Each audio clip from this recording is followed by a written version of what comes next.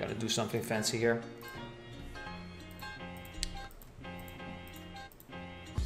What's up YouTube? Welcome to this very first video here on the Poker Ambition channel. Now for those of you who don't know me or are not familiar with the Poker Ambition brand, let me give you guys a very quick introduction. I'm Rene, better known as TheWakko online. I've been playing professional poker for over 10 years now. Started off playing free rolls, working my way all the way up to the highest stakes in online cash games.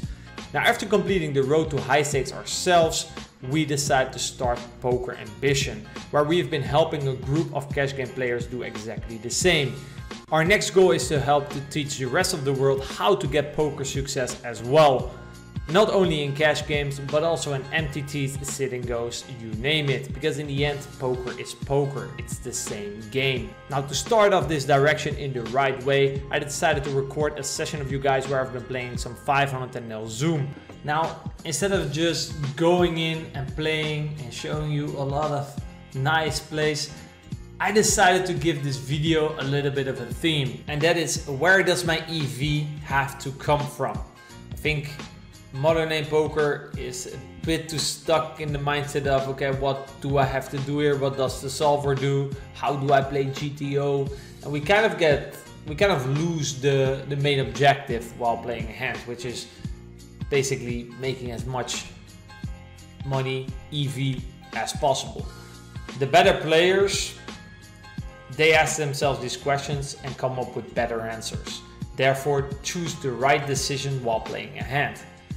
You can generate EV in many different ways. For example, if you play against a nit who's overfolding, you're bluffing him more. If you play against a station, you will bluff him less. You know, it's things that you're already doing.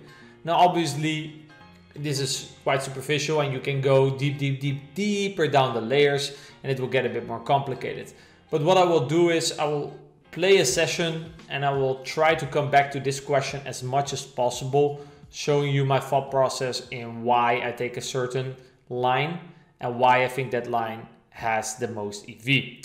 So without further ado, let's get into the action. So I'm not going to try to state the obvious too much. And we'll try to only comment on what I think is relevant. Queen hand suited versus a half pot c-bet. Don't really want to raise. Getting re-raised would be disastrous. Want to just go ahead and call and realize our equity. Turn is interesting. If he checks, we would probably have a mixed strategy. There's some hands that would want to bet small to get some protection of like a hand like King 10. But at the same time, we also have another advantage with some two pairs, some sets, some straights if he checks. So probably those ingredients would lead to a mixed strategy. But Queen 9 I think is a pure fold. Queen 3 suited. I'll be playing a mixed strategy from the small blind. Don't think either one strategy or the other is better. It depends on your execution.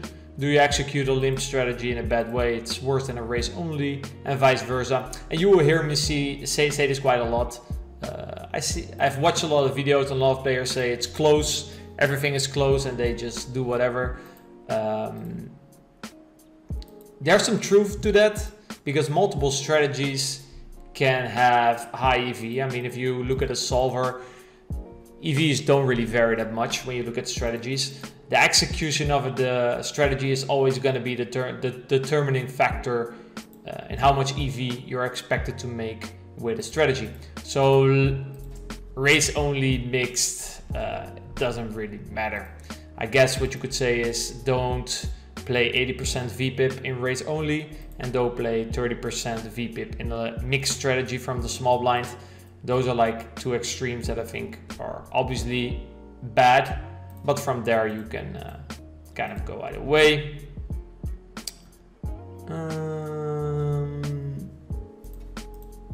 This end here, the fish checks back.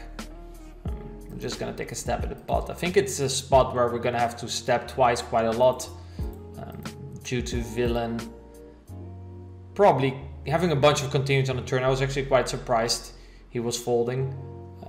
So I think that's actually also an important spot. Here versus a 2.2, I'm gonna go for a cold call. I see many players like to play 3-bet only from the small blind. In general, you will see this. I'm not really a static player, I guess. I mean, he opened to 2.2, so I don't think having a flatting range is bad. Actually, I think it's probably good. On the turn, I think we're gonna use a polarized strategy. So that's what I will do. I think we have an advantage in most hands after it gets checked around. 6 for off is usually a fold.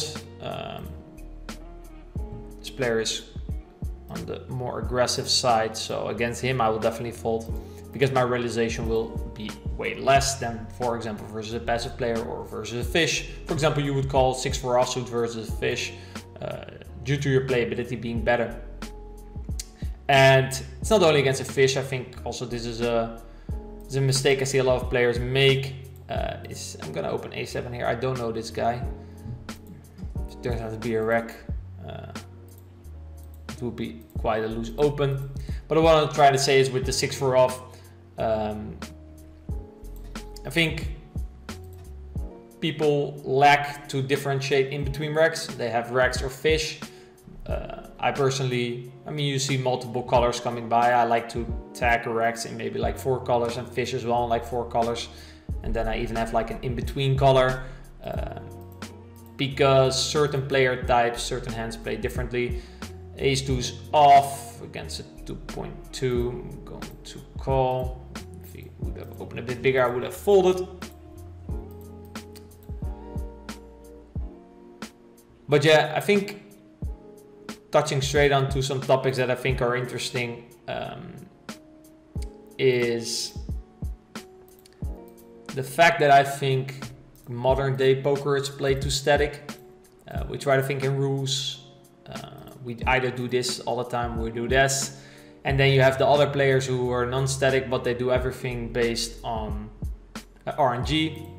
Shout out to the RNG. I mean, I have RNG running here. I think the RNG is fine if you don't have reads. For example, I'm playing quite readless here. So then I think an RNG can definitely come in handy. But you either have the camp that randomize too often, and then you have the camp that are too static. And you might have guessed it, I think the truth is somewhere in the middle. And I think this is due to the way people approach poker. They try to simplify it for themselves, try to create rules, but it lacks deeper learning of the game, I would say.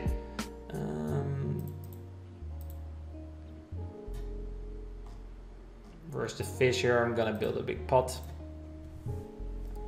I think that seems like a smart thing to do. See if it's half pot. Yeah, we have quite a strong hand. Don't have any reads. On this villain, let's say he would be super aggressive, then maybe I would do something else. But I think a hand as strong as ace-9 to jump into the theme of the video, where does my EV have to come from?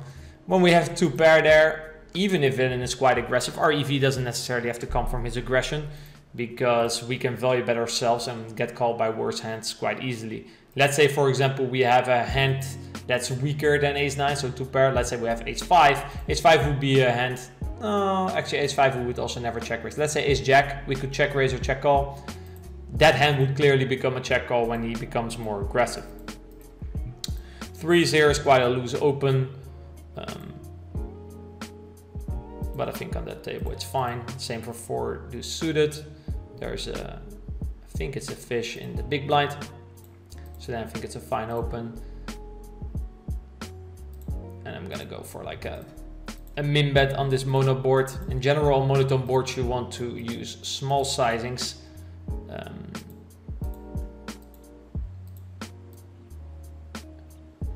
Don't think having a 10 here is great, because we're blocking hands that he would fold to a barrel. I think a bet check bet seems like the smartest option. He bets himself, so then I think we have an easy fold. No reason to raise there with the 10-4. Like I said, the reason that the 10 was bad in the barrel is the same reason why a 10 would be bad in the river raise line, because we're blocking hands that he would most likely bluff with. But yeah, so the staticness of players, or the too much RNGing or too much randomizing of players, is because of a lack of understanding of where EV comes from, and a lack of a deeper understanding, I think, how the game works. And we've done a couple of questionnaires, and one of the biggest pain points of the modern day poker population is that they lack understanding of why certain things work in a certain way. This hand here is quite interesting. Could do two things. I think this one would go for a big bet some of the time. I'm gonna go for a check. I think it's either a big bet or a check. That I think is what makes most sense. Here we have like the nuts with backup equity, so I think it's a good spot to go for an overbet. And I think here we're just gonna check fold. I think it was like ace queen. Where does EV come from with ace queen? Ace queen is kind of a sucky hand. Like, we can bet big as a bluff, but basically we never get a better hand to fold, and never really get a, I mean, we get a worse hand to call, I guess, like a flush draw. It's also too thin to value bet, or too weak to value bet for small sizing. So I think after he calls a 3-bet, he's already quite strong in these positions. So I think check folding or betting big would have been the two options. Here we play a limp pot, PL1337. Don't know who he is, but he leads out. Interesting play. Interesting play. I think we can peel once. We raise here. This is quite a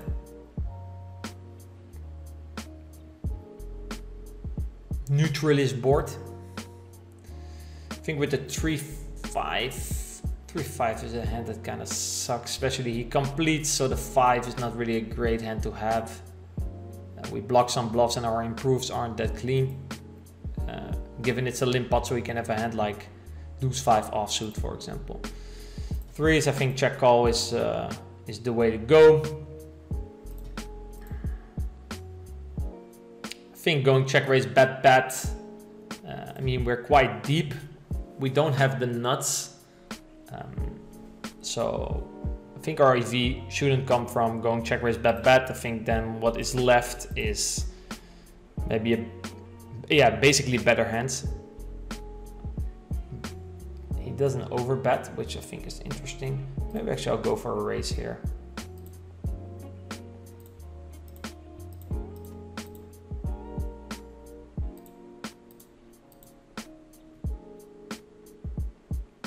The reason I did raise a turn is basically he could have overbet the turn. I mean, he had multiple options there. It was again a spot where he has another advantage. So usually when you have another advantage, there is a big sizing involved. Doesn't mean he only has to bet big, because there's quite a lot of hands that would benefit from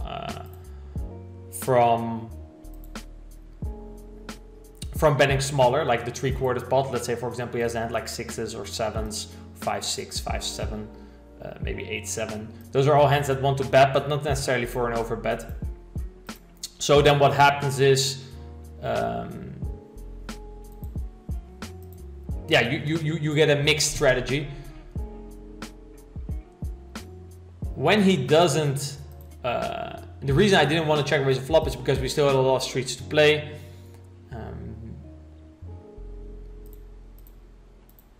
We still had quite a lot of streets to play, and basically on the turn a safeguard arrived, so we have more equity versus his range.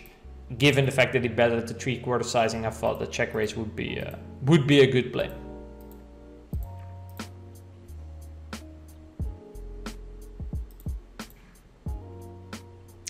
I think this is something that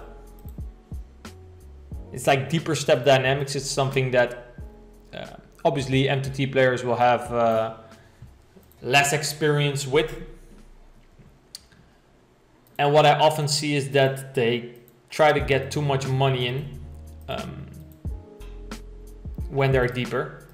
Basically, I have to watch out what I say, that I don't get the whole MTT community on my back. But basically it's more like, okay, I have a strong hand, let's build a pot. And they don't necessarily build a pot from the perspective of, okay, where does my EV have to come from?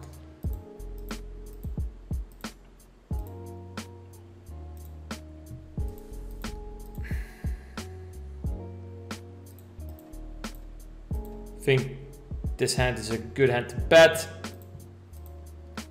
I think a hand like King Jack. So I think a lot of hands would probably bet.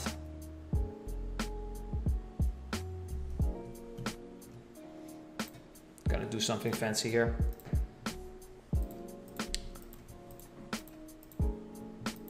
Basically, yeah, that was the only downside of my play. But basically what I was trying to do is trying to look quite polarized there with the ace 10. If he had a hand like, if he did have a hand like Jack Queen or King Jack, which I thought was unlikely, so I thought a 10 would probably be the best hand. He has quite a poor bluff catcher, whereas if he has 8s or 9s against the 2.5 times pot, he has quite a good bluff catcher. So it was a merge on the river, as we call it. And basically you merge when you can get a better hand to fold and a worse hand to call. And the bigger I size, the more polarized I become. The better 8s and 9s become as bluff catchers, or a hand like 10-9, 10-8, and the more a hand like King Jack becomes a fold. Unfortunately, he has ace jack some of the time, and then we don't really have a great hand. Here we went for the check raise with Jack 8, which is on the loser side. But I would check 3-bet Jack 8 suited a big proportion of the time, and I think Jack 8 here is quite a good combo, as it will connect on basically any turn.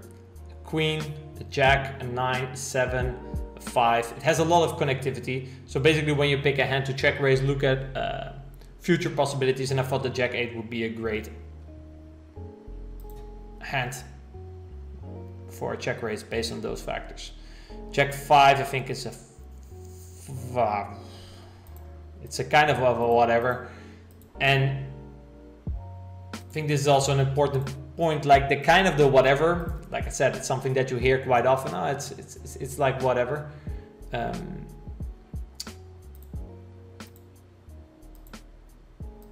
The whatevers don't mean that you should just use your random non-generator. The whatevers mean that EVs are close, and when EVs are close, you have to ask yourself the question, where does my EV come from? So for example, with the Jack 5 suited, if I would have a read on my opponent that he's a bit better, then I would always fold. If I have a read on my opponent that he's a bit worse, maybe a bit more passive, I would always call. Ace Queen suited with 3-bet, we face a 4-bet, I think it's quite standard. If he c-bets, it's interesting. I don't think if I jam, he will fold Ace King. So I don't really think by jamming I can get better hands to fold. Would have also been interesting if he checks. I think it's a great spot to check raise with Ace King. They didn't do it, so I think calling is kind of the option that's left. We never have to fold the turn. I think that's good. He checks turn. I think it's quite a similar story. I don't think Ace King will fold. So then basically all we do with betting is getting called by worse and letting better hand folds. The benefit of betting though is that we will never get bluffed on the river, because obviously we need to improve in order for us to call. He checks again.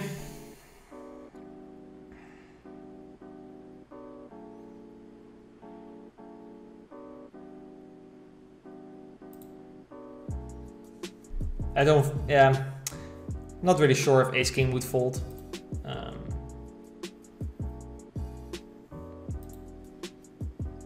I think this is all we could do with our hand. Realize on the turn he's not folding, flop is not folding. River is debatable. If he folds, 9-10 suited or something does get there. Suwaldo. Don't really know who this guy is, but literally go all the way. Anyway, we can 3-bet, we can fold, we can call, which means the table dynamics, for example, become quite important. This hand, check my suit, I think I will always 3-bet. Earlier I 3-betted Jack-9 suited, which he also opened smaller, I think could also be a great and easy hand to call. I went for the 3-bet that time. And you will see me use RNGs for pre-flop at a higher frequency, because like I said, I'm playing sort of readless. And as I also stated, it is true that EVs are close either way, so that it doesn't really matter. I'm gonna go for the limp raise with ace king. I'm gonna go to quite a small sizing. I think if you look at his range, I think that's the range he gets most. That's the sizing that his range gets most trouble with. I think this is a good spot to fire out some big bets.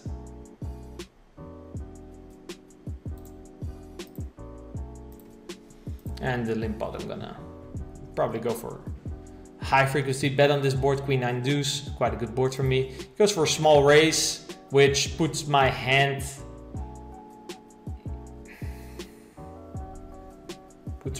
in kind of a ugly spot. If I had a backdoor, I would call. Maybe I should be calling this. Maybe I can do some leading on like a 10, a jack, a king, etc, etc. But usually if people make a small raise on a board that I already had an advantage, yeah, I'm not really too concerned. But I wouldn't be surprised if 7-8 would call sometimes if you would implement some aggression on turn cards that are favorable for me. Like I was considering the 10 and the jack, because the 10 and the jack would complete broadways, and in a limp pot he is most likely to raise broadways pre-flop, so that gives me a range advantage, and from a range advantage you can usually apply pressure because you have hands that our opponent doesn't have.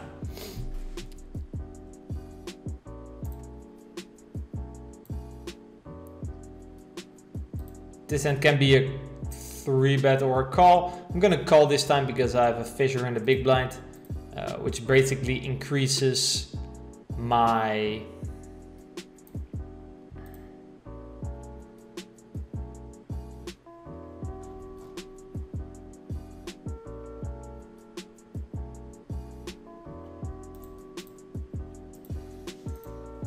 increases the EV of my call.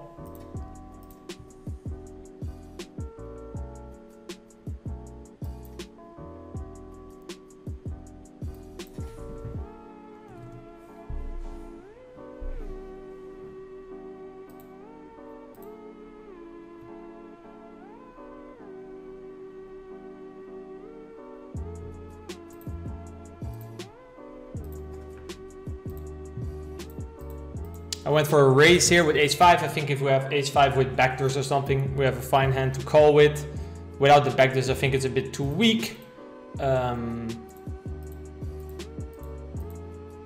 So then it becomes either a fold or a raise. I think fold is usually the play, but you know, I don't mind the raise. And on the turn, we pick up some equity. I decided to go for the small bet. Usually when you pick up equity in these kind of situations, you have to be quite careful because the SPR becomes quite small, meaning we will get check raised quite a lot, which kind of sucks for a hand like ace-5.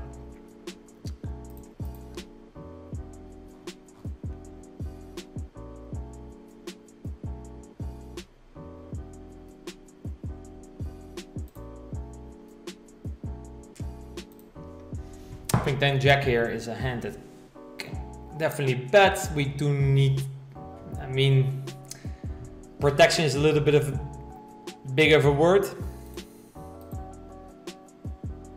But you know, he has some queen highs and king highs that are gonna fold, which is great.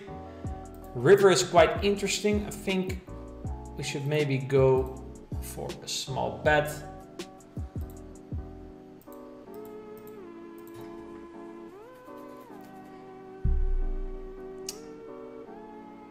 He didn't bite. So where should EV come from in this situation? I decided to go for the small bet. I think a jack will always raise, so we don't lose value from that. He could still bluff raise. The thing with the limp pot scenario here is that he's gonna have hands like deuce 5 off maybe. And against that hand, we probably want to check. But he also has some king highs and queen highs that could call versus a 1-bet that we check behind. So this is kind of the debate you have to weigh in consideration in your mind. A good general rule is when you doubt between betting and checking, betting small is, I found, usually quite a good solution because it kind of fetches the best of both worlds.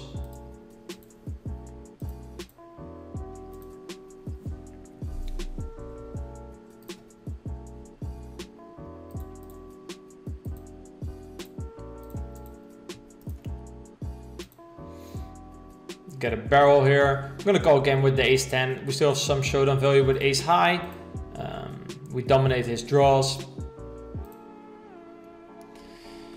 River is quite interesting. It's quite a good card for us.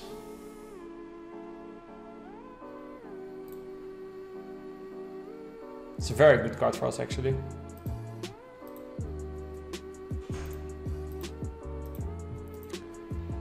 I'm gonna go for a small block bet here on the river. I think the 10,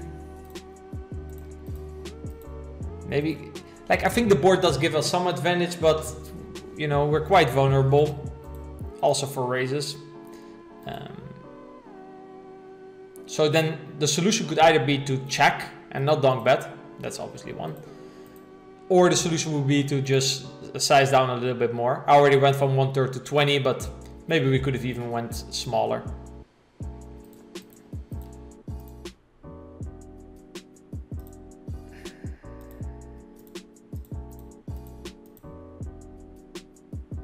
This hand could raise call, limp call.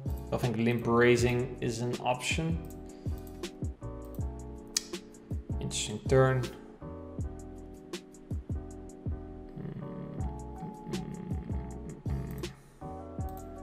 I'm gonna bet again. I'm gonna size down a little bit because the board's getting quite scary.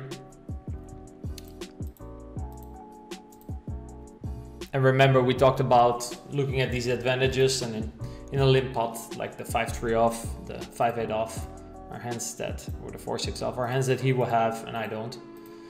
And in general, if you start to build a big pot and put a lot of money in the pot when your opponent has way more nut combos than you, even if he doesn't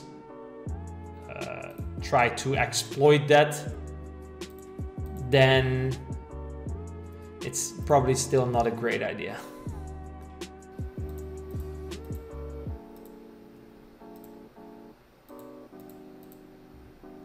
High low board is quite good for the in position 3-better, so we're gonna go for a small sizing. He will have quite a lot of pocket pairs that are going to have trouble defending. So I think on the flop we have quite a print spot, and with our exact holding we will probably continue with firing. Here with kings, the board is mono, which always means that, you know, if a diamond hits, shit hits the fan. Go for a check. I think with kings that is fine. Our hand doesn't really need much protection. We want him to hit a pair with like jack queen of spades, or a jack of spades and a queen of hearts or something, and he might decide to bluff at some point. He didn't really bet. I think he's going to just fold a lot. but I'll still squeeze in a small bet. Me covering with 6-5. It's a board where it's just quite hard to get a lot of value from worse hands, especially when you're deeper. I think it's important to delay your aggression for later streets. The pool has gotten quite tough.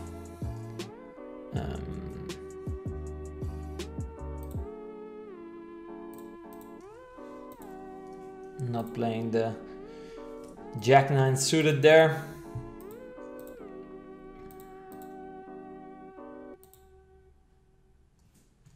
Okay, we get a dunk bet here from the fish. He dunks out 9-9 Jack.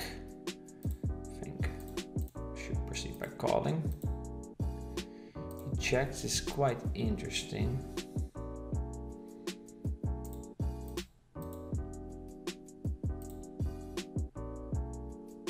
I think I'm gonna bet once.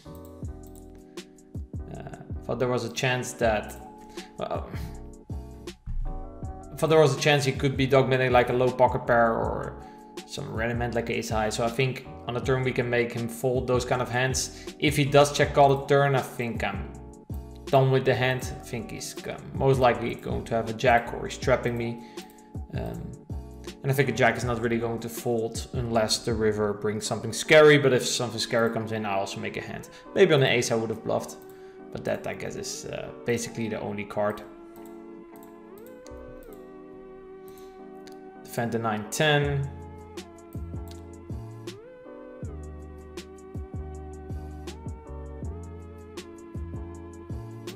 Go for a check call.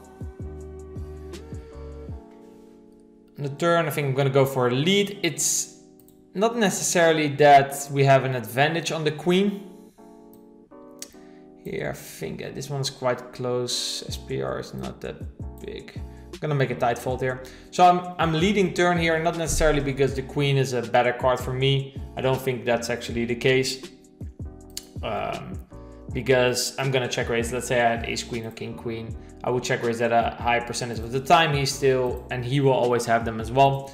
But after I check call, basically if he's gonna see that a lot, I'm gonna fold a lot of my air. And when I call, I kind of have a made hand region where he still has a lot of air. So on the turn, I think, for example, he can have a hand like Jack-7 that I would just check fold on the flop. So my range is more made hand heavy and he has more air.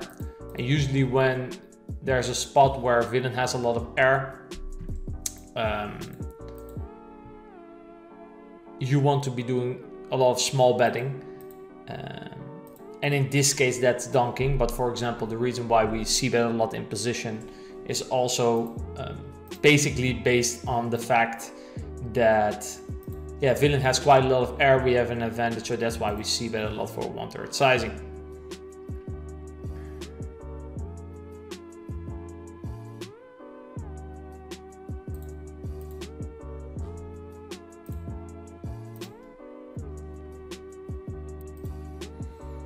Eights, I think I'm calling versus a min raise.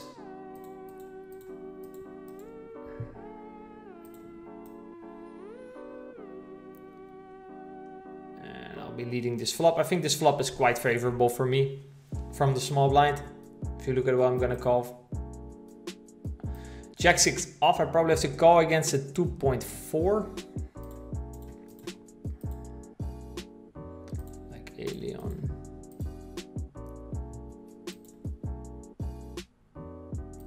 Checks. I think I'm gonna approach this board a bit more on the polarized side, so not going to be betting Jack-6. Here I open 3s, which is a bit loose, but there's a weaker player on the button.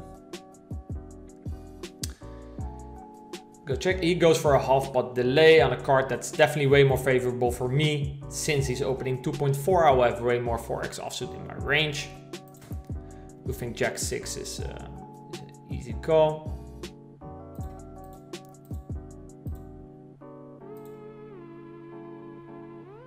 If he checks, I find it very unlikely that we're beat.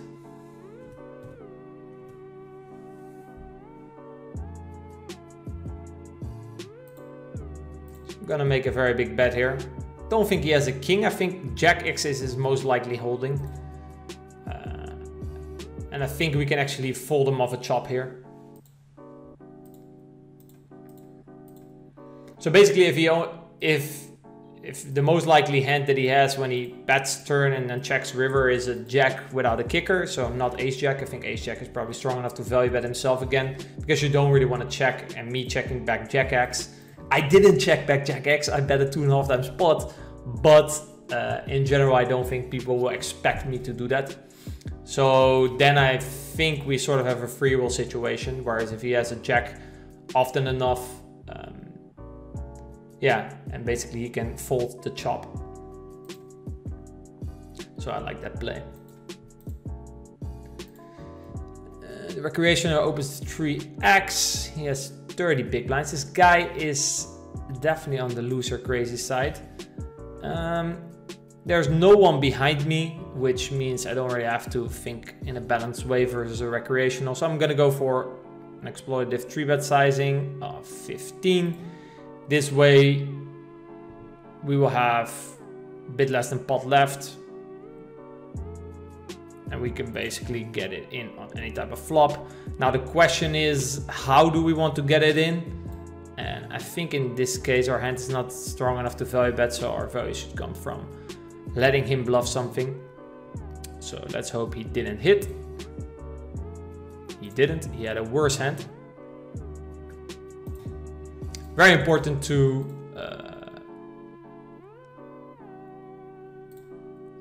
when you've already decided that you're getting the money in, then your objective is to try to find a way that getting the money in has highest EV. Here it's quite close. I think checking is a bit better. When the king hits, I don't think we can value better ace high.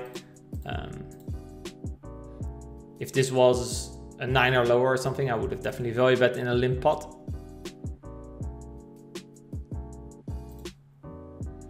And I think on the river we have quite a clear check call. I mean, he's repping a king. Right, he could definitely have, I mean, it's a limp pot, so he can have basically anything.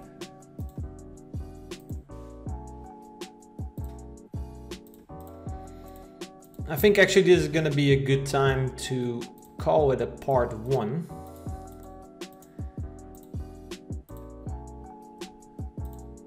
If you like this video, then give it a thumbs up. Then meanwhile here we have pocket 3s. And king 5.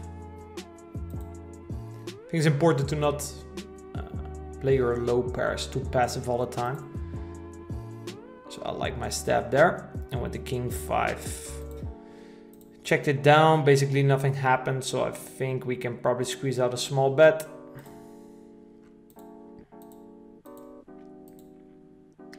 But yeah, I think this is a good time to wrap up the first part of the video. Make sure to check out the second part of the video, which will be released. Good question, actually, that's information I currently don't have, but a bit later after this video, I guess. Make sure to subscribe and turn notifications on when the part 2 does release. You are the first to know. If you have any questions about hands that were played, or about me, or about Poker Ambition, please leave them in the comments down below.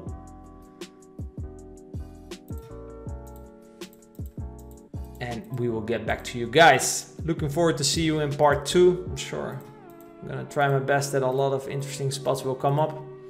So see you then.